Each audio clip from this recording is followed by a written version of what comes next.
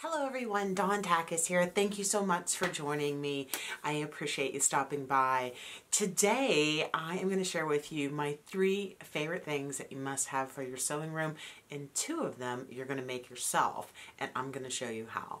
If you're new, welcome to my channel. My name is Dawn Takacs, the Streamline Seamstress, and this channel was inspired to help you learn how to save time, money, and energy, and it all began back when COVID started and I started teaching people on how to improve their sewing skills and how to make masks faster and better, and that just evolved into so much more. My background, I was a pattern maker and a seamstress, and I owned a sewing factory, so I've been on the industrial side of this all of my life, and I'm sharing those hacks and tips and tricks with you so that I can save you time, money, and energy. And so today there are 3 things that I swear by that you have to have in your sewing room, and I am so excited to share this with you and show you how to make ta-da! My Wonder Woman bracelet. This is a magnetic bracelet, and if you can see, and I'm hoping that the camera will be able to show you just how small this is, and I made this out of scraps from the Dream Mask pattern from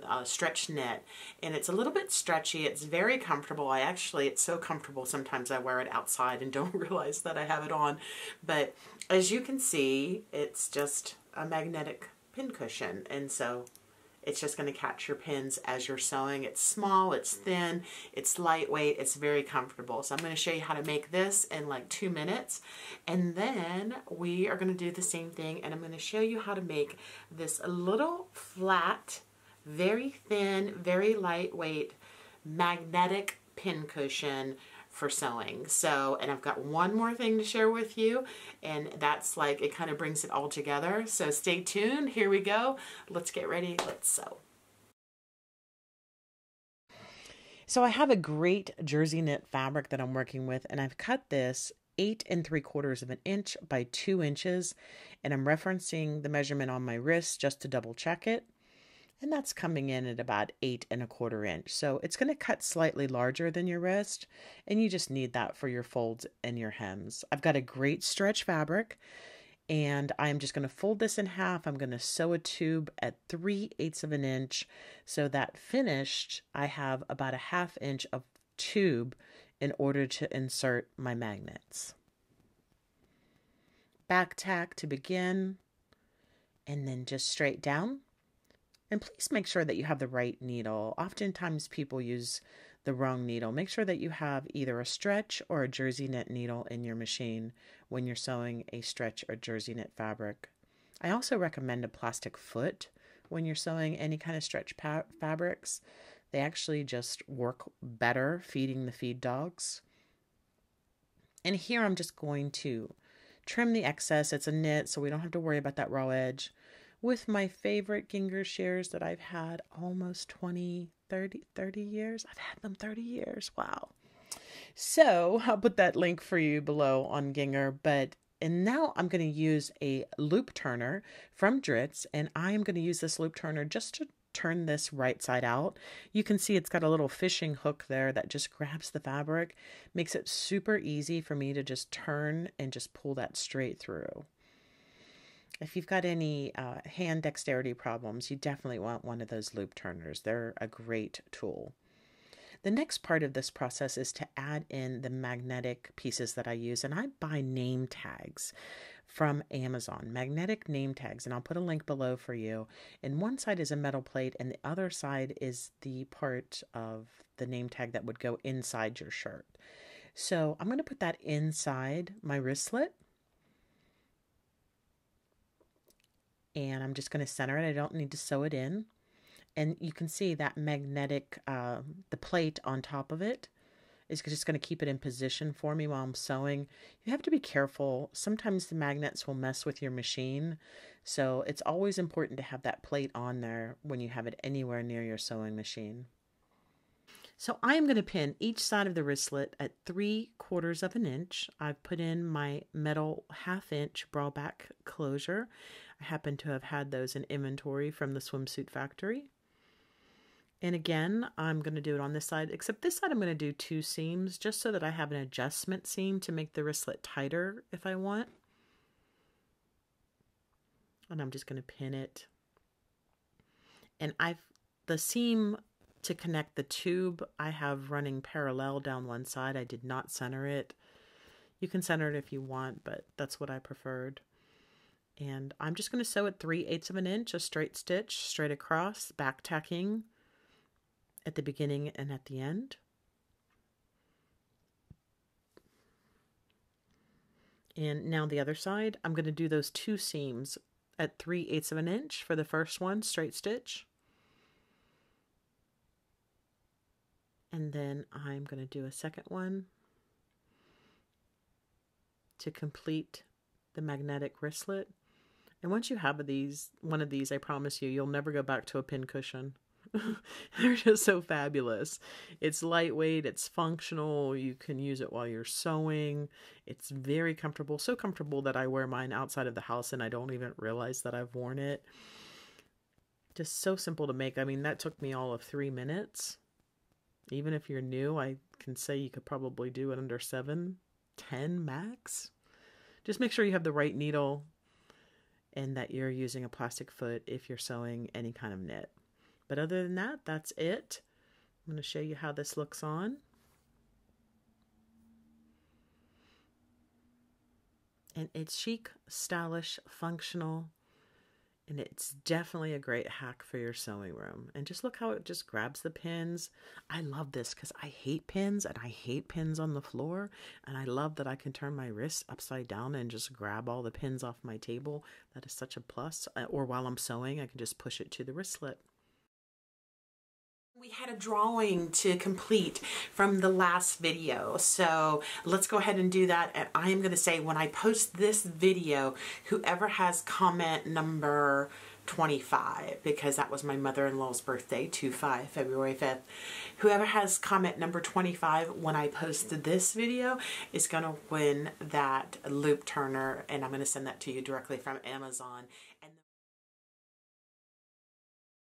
So to start the pin cushion, you're going to cut a piece of fabric that's 7 by 5 and also a piece of interfacing to match. This is fusible pull-on interfacing. It's going to be a little rough on one side. That's the side that fuses to the wrong side of your cotton, and then smooth and clean like linen on the other side. I'm going to use my iron to give this a nice press. I love my Black & Decker classic iron. It has this button on the top, and that button gives me just a quick press of steam. I love this iron. It reminds me of the one that my mom had when I learned how to sew. Like, I'm going to put a link below for you guys, because it's available on Amazon, and it's actually very affordable. And so now I'm going to put the wrong side, or the bubbly side of the interfacing, to the wrong side of the fabric. And as you can see, I cut it just a little bit shy of the 5 by 7 because interfacing has a tendency to grow when it gets hot. So we want it just a little bit short. It doesn't have to be the exact same size as the template that you've cut. Press on the outside just to make sure that everything's sticking together well. And here we go. Now I'm going to do some seams to indicate, or some pressing to indicate seams. So I'm pressing it in half. And that's going to be my folds. And then I'm going to press it again, the opposite direction. And that's going to indicate my center seam. And I'm going to show that to you. I'm just giving it another little quick press there. So we have a cross pressed, basically, go in both directions. And I'm going to fold it in half. And as you can see, there's a seam down the center that's separating the two magnets. So I'm going to sew at 1/4 inch across and down. I'm going to turn it right side out. And then I'm going to tuck and fold and put that magnet in there. And then I'm going to do a seam, a top stitch, to close that magnet in. And as you can see, I've already stitched down the two sides. I used pinking shears just to give myself a nice clean finish as close to the seam as possible. And I'm using my bamboo pointer to just push out those corners for nice pretty corners. And now I'm going to add that magnet and then do that center seam first. And the magnets I'm using are the same ones that we used for the magnetic bracelet or magnetic wristlet. And it's the same process. I'm going to put the magnet, the name tag magnetic back inside the pocket. And then I'm going to put the metal plate on top. And that metal plate is going to keep that magnet from giving me any trouble while I'm sewing. And I'm going to have a magnet on both sides, but I'm going to sew the seam down the center to separate them. A little back tack, and then just straight down and a little back tack. Now I'm going to tuck, fold, finger press to close. I'm going to put another magnet in first, and I'm going to do the same thing with the metal plate. I'm going to put that metal plate on top so that that magnet doesn't move and it doesn't give me any trouble while I'm sewing. So just a tuck and fold, finger press. I'm going to put a couple pins in to hold everything in place. You just want to get nice pretty corners. Working with ballpoint pins today. Love them. And as you can see, I'm putting them on a slight diagonal. I know a lot of people put them straight across. I find when you put them on just a little slope or a little diagonal, it has a better result as far as the pins not giving you any trouble. And as you can see, I'm feeding the pins to my bracelet. And you're going to love it. You're going to love that bracelet. And I'm just back tacking on the corners. And I'm moving that magnet now just to make sure that one that was at the bottom of the pocket was in my way. So I just moved it and put the metal plate on top of it to secure it. But I'm almost finished here. I'm sewing at, I believe, 1/8 of an inch, just the top stitch all the way around. And there you go. You've got this amazing flat pin cushion that's going to just grab your pins. Probably holds anywhere from 100 to 200 pins. So the third thing that's a must-have for your sewing room that kind of comes together and brings everything together that we just made for ourselves, our magnetic pin cushion bracelet and our magnetic flat pin cushion that is right here. And the third thing that is a must-have, and I'm going to tell you, I've been sewing for 40 plus years. I've been sewing since I was 8 years old. So yeah, it's almost 50 years. And through the years, I have purchased many lamps for sewing, and I've purchased those fancy lamps that you can get at the fabric store, the ones that are supposed to be, you know, specific for sewing, and I usually return them or I keep them and regret that I kept them and thinking that I'm going to like them better. And through the years I have found out that I love this lamp, and it's by Allen and Roth, and I'm going to put the link below for you. So if you're interested, you can just click that link. But I love this lamp. It's a metal lamp. It's bendable. It's flexible. It doesn't get hot on me.